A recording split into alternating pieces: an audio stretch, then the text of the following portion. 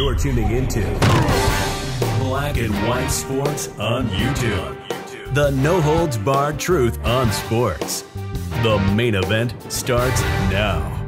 Black and White Network supporters, make sure you check out the Black and White Network merchandise store. Link in the description. Use promo code USA First, all one word. USA First, all one word. 25% off now. Black and White sports fans, we are back together here with another video. Rhodes is in the house, and we're going to be talking the NBA and China. As you guys know, we call them the Marxist NBA of China for a reason, right, Rhodes?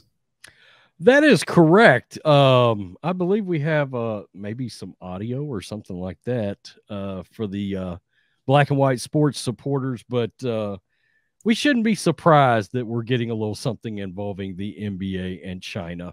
They make billions of dollars off the backs of slave labor. Let's just keep it real. Yeah. So, the Uyghurs over there in northwest China. So does concentration LeBron. camps. Yep. Let's not forget LeBron. Definitely. But you guys remember Ennis Cancer Freedom, who played with the Boston Celtics? Remember he had those shoes that were anti-China shoes that he was wearing during the game, and he said that the NBA told him that he had to take off those shoes. They wanted him to take them off. He refused to do it, and he still wore them. He's been pretty vocal about being anti-China, but the NBA does not like that at all. It should be noted, he's blackballed. You notice he's not on a team? Not on a team, yeah. Season's over, of course, but he's not on a team. Season's over. He could not find another team. Just 1 year removed from essentially averaging a double-double. So he's 11. He's a valuable player, but there's a reason he's not in the league right now. Absolutely. Colin Kaepernick, this is what blackballed looks like, actually. Yeah. For real this time. Now, guys, when it comes to the NBA and China now, we have confirmation now. They're in bed with China because, folks, we have some leaked audio here, and we're going to play the audio. You guys can see this here on Outkick. NBA executives caught bowing to China in leaked audio obtained by Tucker Carlson tonight of Fox News. So this is the audio clip here, not Clay Travis there. But we have confirmation that they are pro-China. And if you speak out against China, they got a problem with that. But it's okay to criticize the United States, right? That's okay to do. Yeah, it's fine to put Marxist organizations literally branding all over your court. That is okay. Right. It's also fine to wear said organizations T-shirts on your person onto your NBA court. Yeah, that's just fine. And Rhodes has not heard this audio. I haven't listened to the whole thing here, but let's go ahead and start rolling this clip here. Enes Kanter Freedom was raised in Turkey, moved to the U.S. as a teenager, then became an NBA player. Then he began openly criticizing the Chinese government. He wore shoes that said Free Tibet, which China occupies, and he wore them on the court. So normally the NBA encourages political messages. They even wrote BLM on the court, but criticizing China is absolutely unacceptable to the sleazeballs who run the NBA. This show has obtained exclusive recordings proving what's going on. Here's Ron Klempner, who's the general counsel of the National Basketball Players Association. Listen. So I got off the phone with the general counsel of the NBA, and he wants to now have a conversation about their concern right now is not so much what you are saying off the court, but what it is that you're saying on the court when you step onto the court. Wow. What? Think about this. What? They allowed Marxism on the court. They allowed players to openly criticize the United States on the NBA's time. They allowed political messaging everywhere. Are they serious right now? Wow. Okay. All right. Yeah. Shit on America. That's fine. But don't you dare say a word about China. Unbelievable. Yeah, you got the words right here. It says it's not that what you're saying off the court, but what it is you are saying on the court.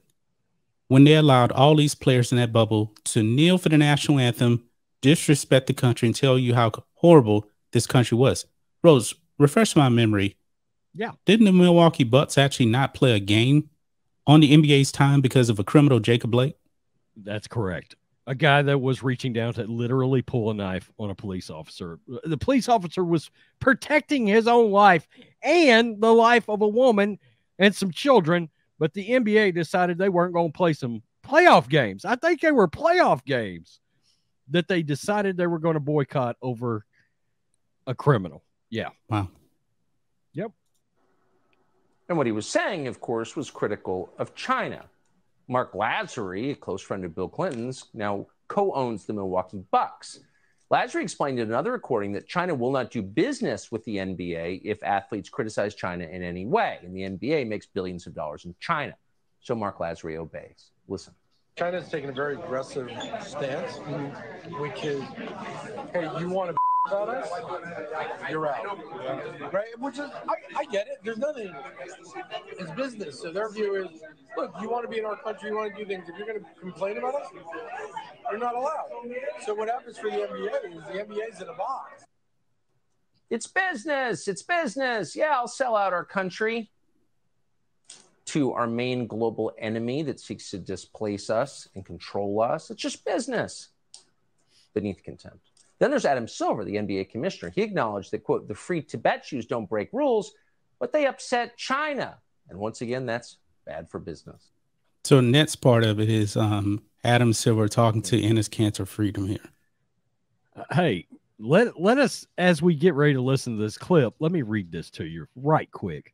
ESPN examined the investments of 40 principal owners and found that they collectively have more than $10 billion tied up in China. Just keep that in mind as you're getting ready to consume this.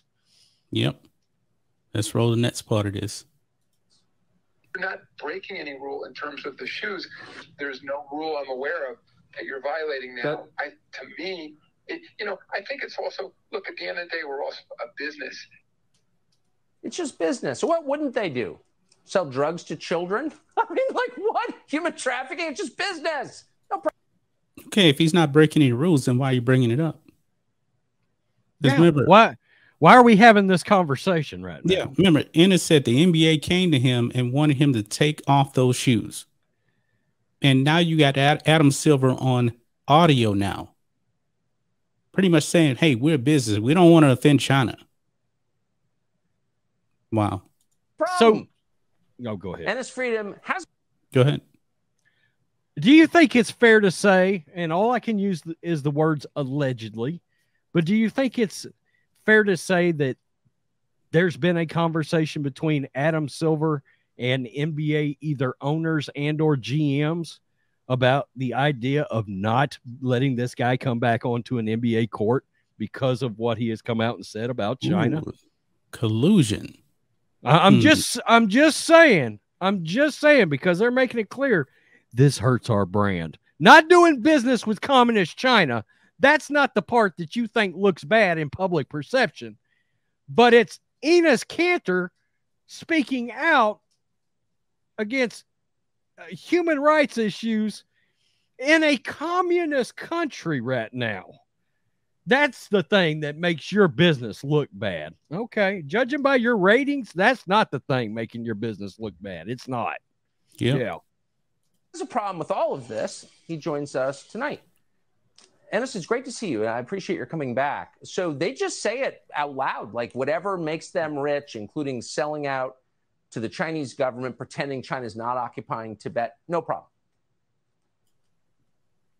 First of all, thank you for having me, Mr. Carlson. I mean, Corrupt NBA is finally got exposed. And this is the evidence of how 100% American-made company is run by the Chinese dictatorship. And Wake Up America, this is the league that you have been supporting and watching, and enough is enough, and this is unacceptable. They are mad because finally someone from the inside that I played 11 years in this league that finally exposed them, and I'm saying it again, enough is enough. Stop bowing down to dictatorships. That's right. And it's the only American sport. It was invented at a YMCA in Springfield, Massachusetts. What about all the woke sports writers who are constantly on the lookout for someone saying the wrong thing? Have any of them taken your side in this?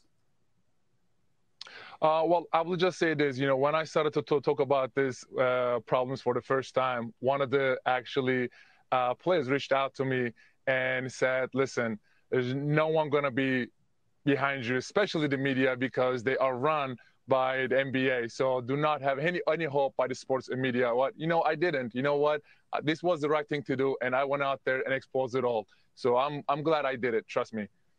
Yeah, where's Bill Simmons? He's a deeply good person. So we just got this statement from the NBA about one of the recordings, and I want to read it to you. Quote, Adam Silver made it clear that we support players, including Mr. Freedom, expressing their views on matters that are important to them, end quote. How do you respond to that disingenuous statement? Well, the recording said something different. You know, it's just sad to see how these people still can lie to American people. How can they, bowing down to these dictatorships, they will care about social justice until it affects their money and business. You know, NBA pretends to care about social justice in America, but when that affects their business, they're silent. And if any player that goes out there says anything about it, they're going to do everything they can to silence you. Look, listen, I'm 30 years old, and they're pushing me to retire of age of 30, and I am not retiring. I'm going to fight till that I get back to that league again and keep exposing them. And that's why I just can't take this anymore. We're rooting for you. And it's Freedom. Great to see you tonight. Thank you. There you have it. There you have it. Busted on audio. Okay, we're talking about a league that is, and I just looked it up, 74.2% black players. Communist China hates black people. Okay, I'm just keeping it real. We did videos during 2020. They were telling, they had signs said no black people allowed in McDonald's in Wuhan, if I'm not mistaken. Adam Silver, you're selling out your own black players by being in bed with China. And LeBron James, since you want to run your mouth about race so much, you're selling out all of your black players in your league by continuing to do business with China and condoning this. So I really don't want to hear anything about race coming out of that dude's mouth. And that's why we fry him so much. Because we see the hypocrisy in how he's doing his business. Okay? He doesn't care about America. Oh, I can't go play in the Olympics. I've got to go promote Space Jam 2 in China. In China, which, by the way, didn't get shown over there. Nope. And I do believe it lost money because of it. I mean, it's amazing to me. I know some of these players are smarter than this. By the way, I hope Enes Kanter, you know what I hope happens? I hope he plays in the Big Three. Go play for Ice Cube. Go play for Ice Cube. I promise you, a lot of people are ready to support that league even more than they're already supporting it right now. I mean, look, the Big Three's already outdrawing the WNBA. There's a place there for that business. Yeah, we are outdrawing the WNBA. That's true. You got a point. Yeah. Yeah.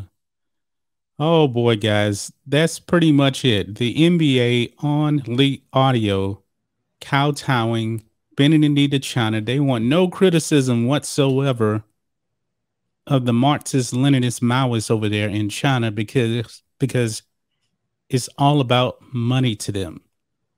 What do you guys think of this? Anything else to add to this, Rhodes? I do not. The pattern is full. The book is this chapter is closed, but the book is not written on this. We are not done with the NBA by a long shot. So yeah, there we go. So there you have it, guys. Man, the NBA has fallen so much. I don't know if it'll ever come back. I really don't. But I used to love it, John. I used to love the NBA. Yeah. Me too, man. I mean, it was my second favorite sport for many, many, many years. Yeah. Yep. Well, guys, Peace. We're out. Till next time. Thanks for watching the show. Be sure to like, comment, and subscribe. Be sure to tune in next time on Black and White Sports.